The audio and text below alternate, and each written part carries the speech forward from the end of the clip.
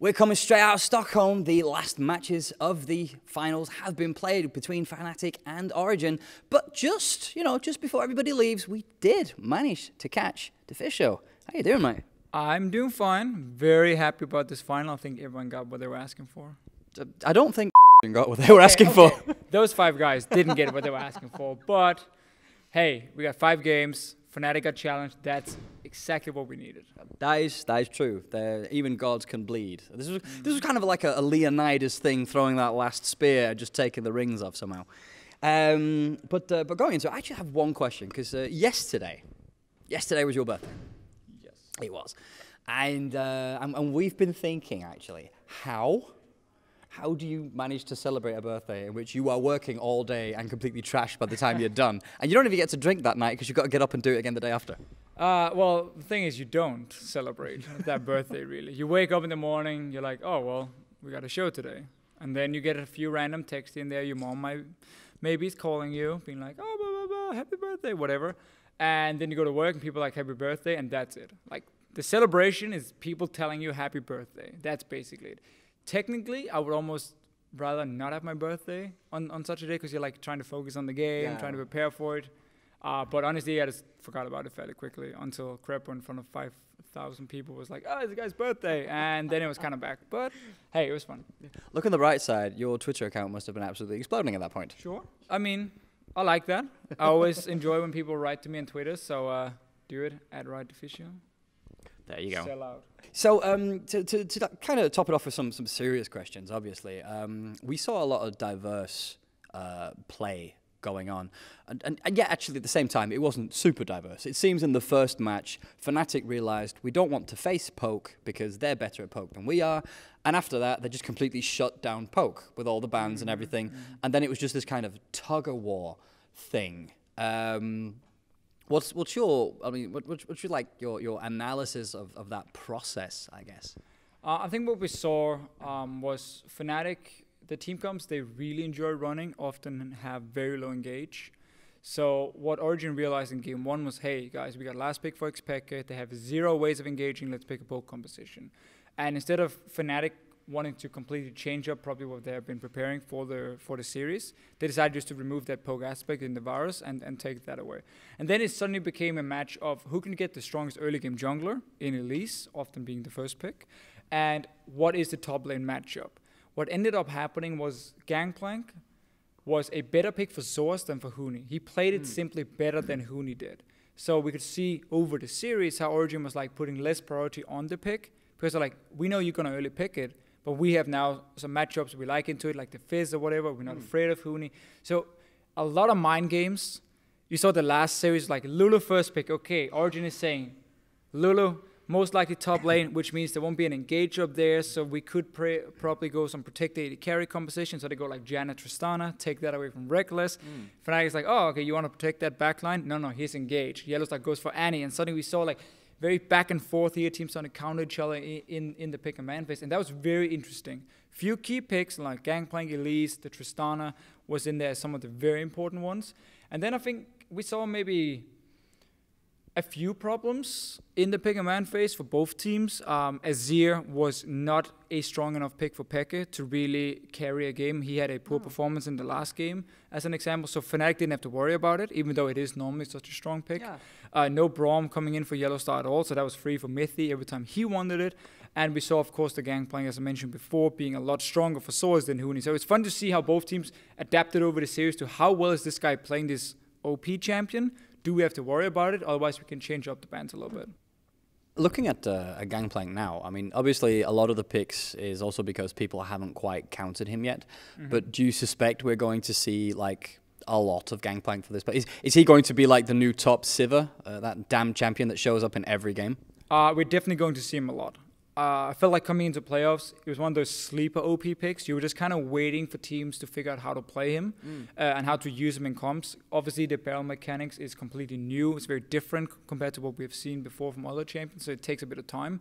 But it was the same when like Azir was released. People in the start were like, not sure. And then one guy mastered it, and they're like, okay, OP, okay, let's all play it. Gangplank is going to be the same, but he has a few counter matchups. Riven, beats him in lane. Fizz, as we saw, can do really well against him. And we have seen a lot of top laners pick up those two champions. So there will be ways to play against him, but he's for sure an insanely strong pick. And if you master him, you can win games on your own.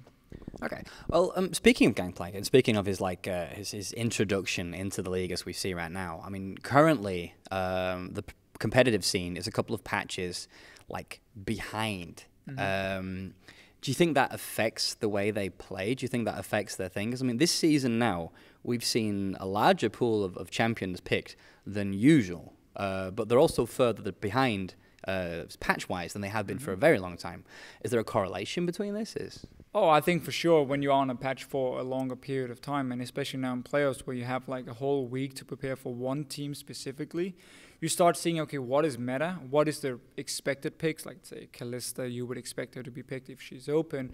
That means in order for you to get an advantage in the pick and ban phase and not always be forced to just ban certain champions, you got to find ways to play around them. You got to try and find some counters people maybe didn't expect. Or you got to find the new OP picks, in this case like the Gangplank.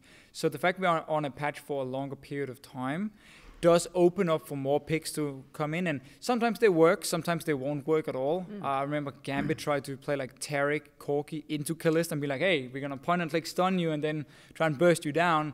It worked for one game and then the next game it failed horribly. So I like to see when teams sit down, play on a patch for a longer time and get to really adapt and try all these new picks to find things that work. Because if you just do the same for 4 weeks, in a best out of 5 situation, it becomes so easy how to pick and ban against you. That's why also with Origin Fnatic, we saw this back and forth of okay, we're going to give you this pick because we know you don't play that well, but we're going to get these two guys, and now you got to ban one of them in the next game because it was a counter basically. And that was very interesting to follow. And that's what I really like when we have a little bit longer on patches. All this analysis, all this talking analytically and stuff like that. Now, you've gotten a bit of competition on the analysis front because it seems that they've made a little clone of you and put it on the desk next to you. So not only, it's a good clone. Yeah, it is. But not only are you both analysts, you're also both support players. Does this ever kind of get in a conflict in any way? Absolutely not. Crepo recently retired. He's been an active player for longer than I have. So basically what I've done the last 2 years been bot lane. It was fun. I'm out of here. I'm going to look at the entire map. I'm going to look at team comms and all the different lanes. Crepo is still so good when it comes to just talking micro things in the bottom lane. So I trust his opinion 100%. If I ever have anything where I'm, on the fence, what's going on in this lane, what's exactly going to happen at certain times, I'm going to Crepo, I'm talking to him when it comes to the bottom lane. He also knows that when we then sit and talk about the rest of the map and so on, we can have very good discussions back and forth. But when it comes to the bot lane, I'll give it to him, and I respect so much the insane amount of knowledge that guy has about every single bot lane combination and how every single bot lane combination is doing golems and the crook or the grump, I guess it is. I don't even understand how much time this guy's been using in a custom game trying to figure out how to do these perfectly. And he can get so angry on air if a team is messing it up, being no, this is wrong, completely cutting off his entire story or whatever just to criticize that one move.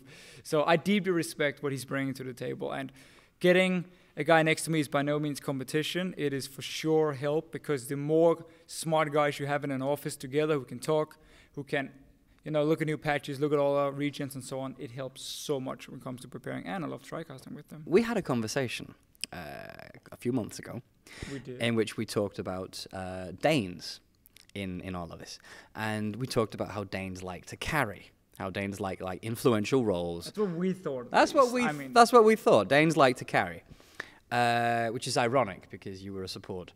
But looking at this now, Crepo is also a support, but Crepo is a kill securing support. So technically, he was a carrying support. Yeah. Does that make him more Danish than you? Oh, there's more to being Danish than just being a carry. Crepo is very far from being Danish. I don't even see him eat pølse in the office almost ever. I think I've seen once. How can you not eat pølse? Yeah, I don't understand. He's he goes to this, we have this barbecue place, and he goes like chicken instead. I'm like, dude, there's a bratwurst right there, and you get chicken. I mean, come on. So Germany's a sausage country. I mean, they're everywhere. It is. But one thing Crepo does have is charming. You know, he looks pretty good. So that is very Danish, of course. Yep, obviously. So, I mean, we are not the examples, but speak for for yourself. Every other Danish person, it fits. It is a country of good-looking people. But actually, on a more like real thing here, the reason we were doing it and segueing in, with the rise of Dignitas all of a sudden, Denmark is very, very quickly becoming, if not the most represented country, then definitely one of them. And if we just look at, amount of top players per citizen, we're definitely up there. Oh yeah, for sure. For sure. I think Denmark, even before they joined, was the highest, at least in Europe. So we're keeping it pretty real. Yeah. But how do you feel about that? I mean, because since you played, there's not actually been a full Danish team as such, and now one is showing up. What does that, I mean, does that do anything for you? Or are you just like this robot by now that no longer feels?